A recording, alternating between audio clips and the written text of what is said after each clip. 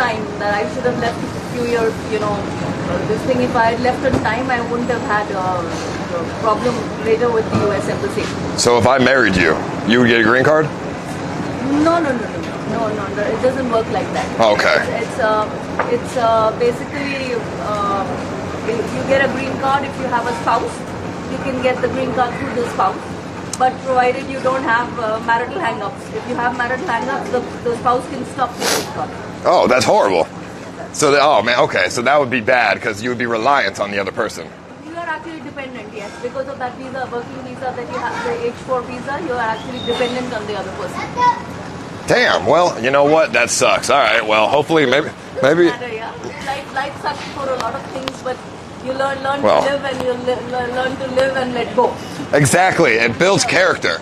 You hear that? Learn to live and let go and do anything. Live and let go. Or something.